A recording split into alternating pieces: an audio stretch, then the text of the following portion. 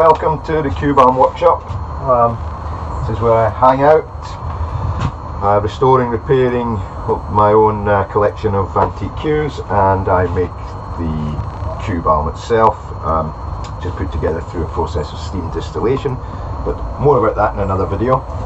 In this video we're simply going to go through how to apply the balm and how to polish it up. I get a lot of questions from people.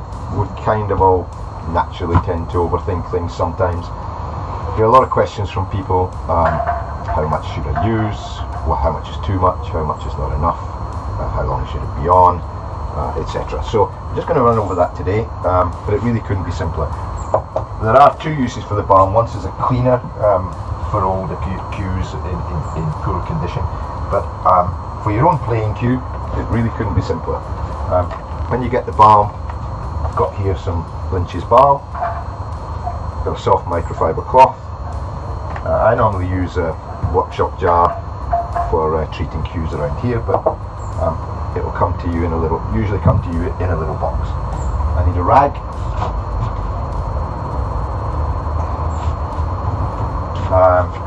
Any old rag, even a piece of kitchen towel will do the job. So, inside your box you'll find some instructions which basically go over what I'm going to tell you now, and a little tin of Lynch's Balm, which hopefully you can see there.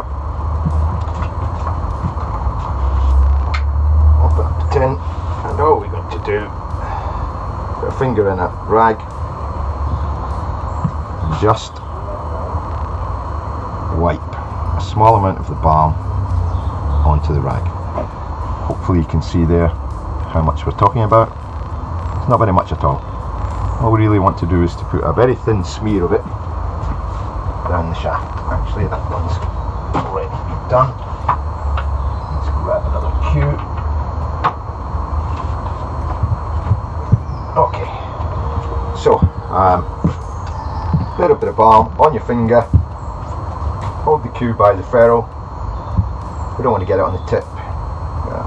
Won't really do any harm. It's all natural products, but you don't really want to get any product on your tip. And we're going to wipe and turn. Just wipe it on, turn. Just apply a little around below the ferrule, and then literally just really thin smear down the clean surface where your bridging hand goes. I'm now going to put that away for 10 minutes, drink some tea, and we'll be back.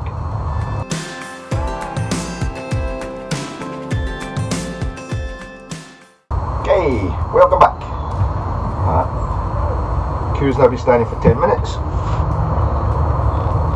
I'm going to take soft cloth. This is a Lynch's microfiber, which we do in the gift and combo set, but any soft dry cloth will do this job. We tried cotton based cloths, we tried tight microfiber cloths like you use for a lens or glasses.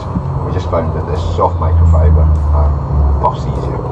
So same sort of thing. I'm going to put my finger in the cloth to start with. I'm going to use the same motion as I did before, and that's really just to make sure there's no little blobs or lumps of the balm still left on there, and if there is, we're going to even them out.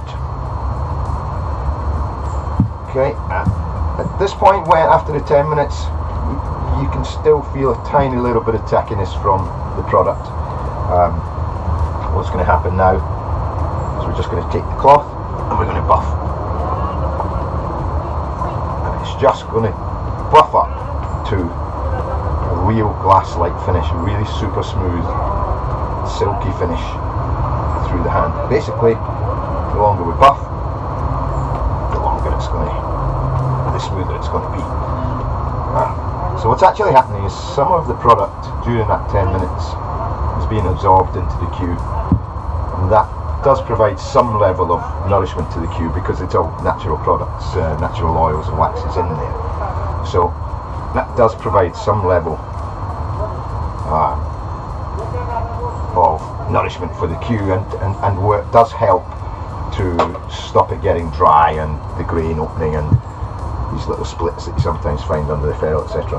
So buff it up, give it a good buff for a couple of minutes. The more you buff, the smoother it's going to be. That's basically ready. You can feel already, and now that's super smooth through the bridging hand. I'll bring it over to the camera, but I'm not sure how much you can see, but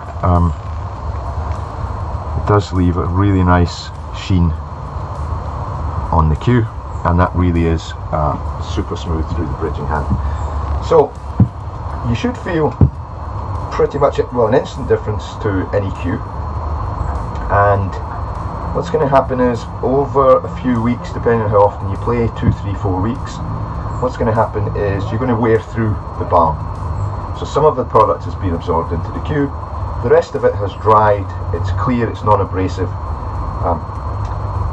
The rest of it is dried in the tiny little cracks of the grain. We looked under a microscope, you can see, so it effectively reduces the surface porosity of the grain. What will happen over 2 or 3 weeks is you'll basically wear through it. It's like a microscopic skin, and that's what we're buffing. You'll basically wear through it, and the queue will go back to feeling exactly the same as it did before you applied the balm in the first place 10 minutes ago. And that's the time to just reapply a little bit more. So it's real simple. Take a little bit on a rag, don't overuse it, little bit, wipe it down around the shaft from underneath the ferrule, leave it 10 minutes, buff it up with a soft cloth. The longer you buff it, the smoother it will be, and that should last you 2 or 3 weeks. There you go. Hope that's answered your questions. If you liked the video, please subscribe to our channel, and I'll see you soon on the next video. Thank you.